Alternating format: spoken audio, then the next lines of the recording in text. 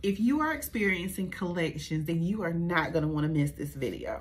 So Capital One has a pretty decent card on the Platinum and Capital Pay. So I like to send gifts away, and I like to pass around a way to get those collections removed off your plate. Did you know that most collection clients receive the star letters or star email? Okay, so as promised, what I have here is called an affidavit of fact and truth. But what I also have here is a 609 letter that is combined in with this affidavit of truth and facts. Now, everybody knows that the 609 letter has been known to get collections removed off of your credit report. About 70% of the time, that is.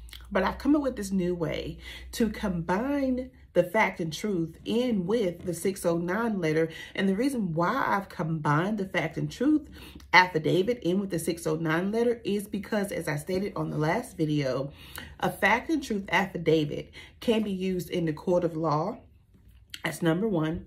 Number two is the fact and truth affidavit is considered to be the truth until or unless the collection agency or the credit bureau creates a new affidavit of fact and truth to override this fact and truth. Now, if a collection agency has a collection on you and you send in this fact and truth with the 609 letter included in it, 9 times out of 10, they are not going to combat the fact and truth because they have to have concrete validation of that account being your account. And if they can't prove that, they're not going to perjure themselves by signing and filling out a court document and having it notarized and sending it back to you saying that this is the truth, because they can get sued for that. So it's not going to happen. So this is really like golden. I'm so excited, and I know you guys can probably tell that I am so excited about this combination. And I just wanted to come on and share it with you. So let's take a look at it. Okay, so of course at the top, you'll see where it says affidavit of fact and truth, North Carolina Supreme Court. So whatever state you're in, you're going to put whatever state you're in, for the county of whatever state you're in. Here, your name goes here. You are the plaintiff versus, let's just say, Monterey Collection Services as a dependent. Usually, you're going to leave this box over here just as it is, unless you have actually taken it a step further and you do have like a court case number. So leave it as to be announced. I'm just going to go, okay, so I'm just going to go over the letter with you just a little bit here. It says, I am of legal age and competent to make this affidavit. I have a personal knowledge of the facts and matters set forth in this affidavit, and I make this affidavit based on my own personal observations, experiences, and information available to me. So number 4, here is where we're going to put in the actual account information. So the reason here for the affidavit of fact and truth is fraudulent collection account from Monterey Collection Services, and there is the account number. So below is going to be a little bit more information about the account. We have the account balance, so the debt that they're claiming that is owed, and here is information on the original creditor. Okay, and it says here, I hereby submit this affidavit of fact and truth in accordance with Fair Credit Reporting Act and seek resolution of this matter. I'm not going to read the whole thing to you, but what you see here is the FCRA violation section. So here is where the actual 609 letter starts at here, and you'll see all the verbiage here. So this is the whole 609 letter here. Of course, affidavit of truth kind of starts at the beginning of the letter. And here it says, number 17, I declare that I am not under duress, coercion, or any other undue influence while making this affidavit. I am voluntarily providing this information without any external pressure. I acknowledge that I am signing this affidavit before a notary, and I understand the legal significance of taking an oath. So you're going to have this notarized. You're going to print your name and sign your name. Of course, you don't do it until you get in front of the notary, and the notary is going to fill out everything else. Now, where it comes here where we see where I have Exhibit A, Exhibit B. So Exhibit A is going to always be your driver's license. Now, if you are using this to dispute a collection, do not use your social security card or anything. Don't add anything that can actually help them tie that account to you. Just use your driver's license only. Highly recommended.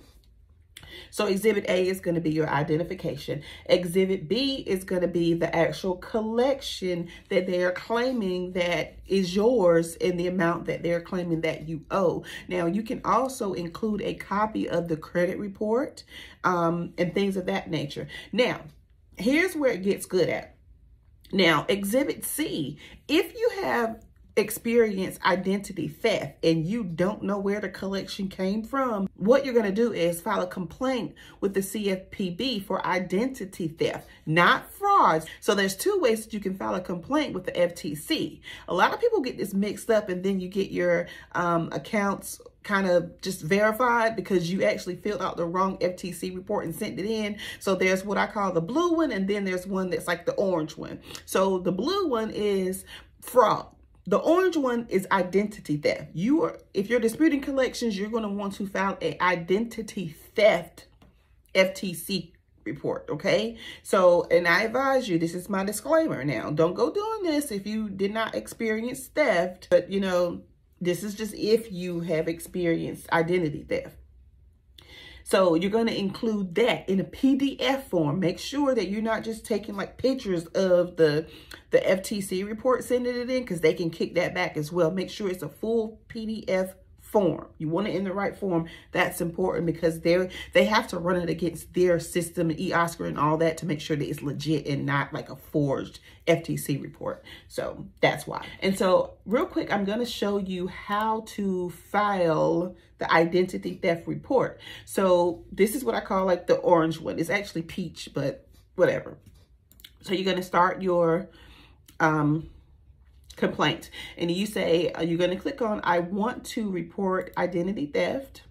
So if it's a collection and it's like a credit card collection, or if it's like a car insurance collection, you're going to find what best kind of describes what you're dealing with.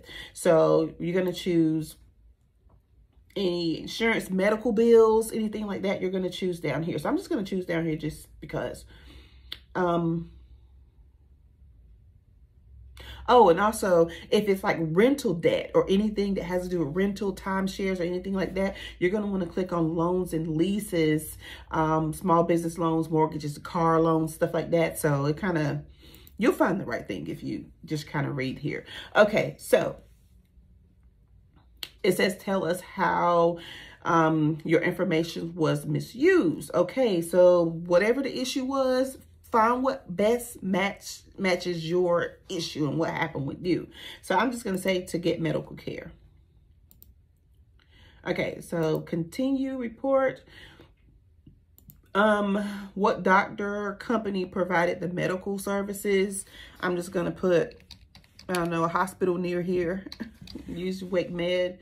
And you're going to want to go to your credit report so that you get, if it's a medical bill or whatever it is, you're going to want to have your credit report right there in front of you so you can get as much information off your report to put it on this as you possibly can so that it is accurate. And when you do turn this into the credit bureaus, they're able to match everything, because there's going to be a place here where you're going to put the account number to a collection that you are actually disputing here.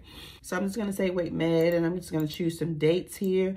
When did you first notice the problem? So when you first notice the problem, I don't care if the collection is 5 years old. You can say, hey, I just noticed this problem on XYZ date. It could literally been last month, okay?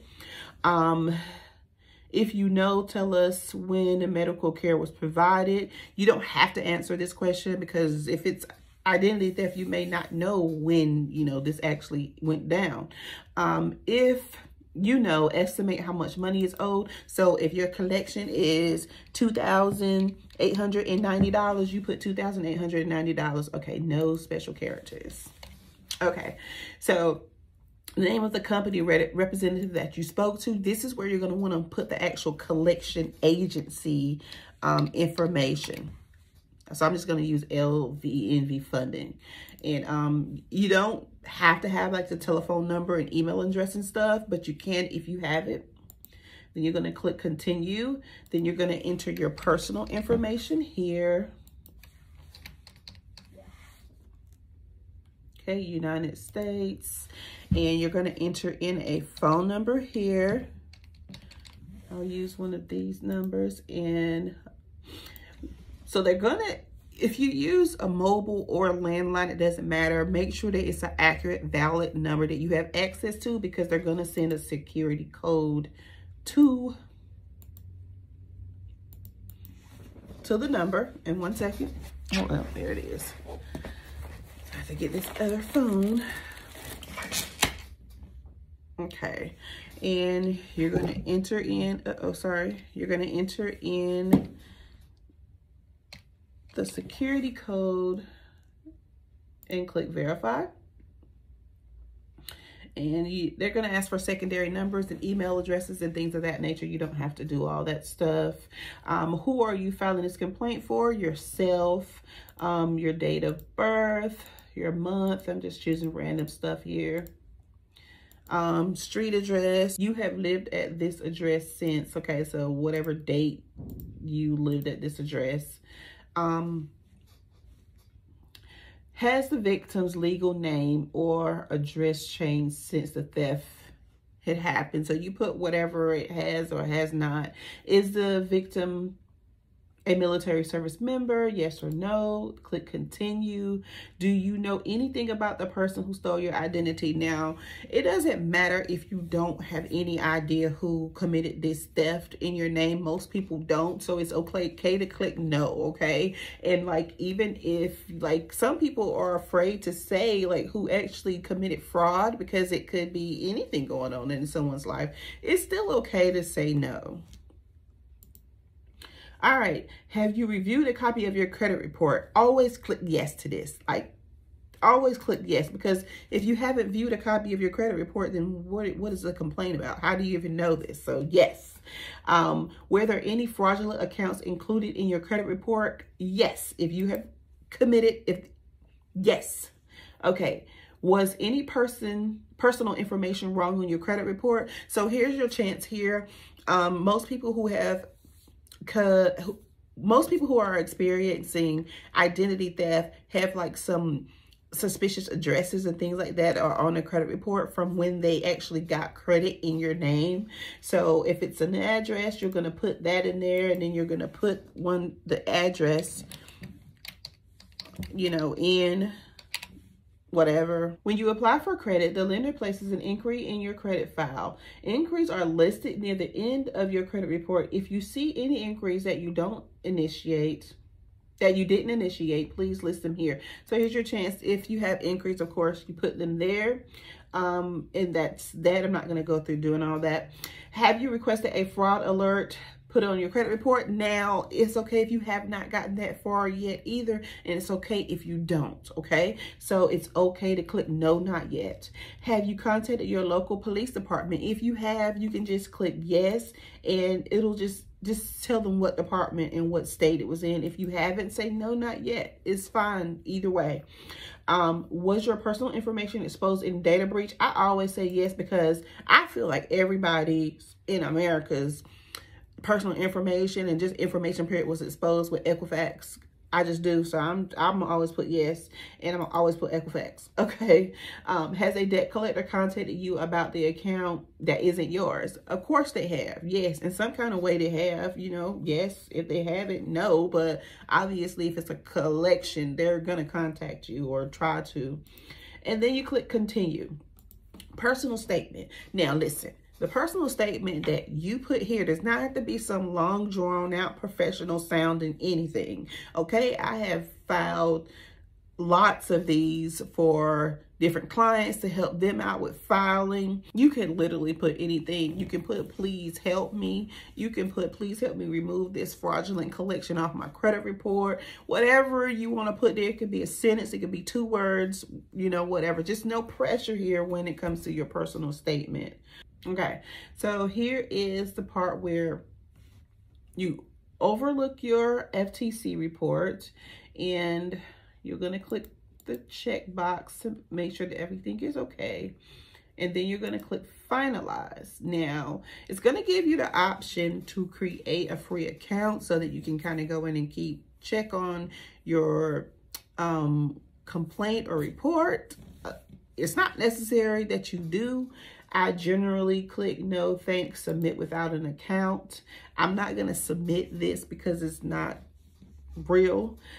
So it says submit without an account, and I'll click on that. And then the next page comes up, gives you an opportunity to print it. I suggest that you print it, and not only do you print it, but you save it to your computer or your device so that you always have it in case you need it again.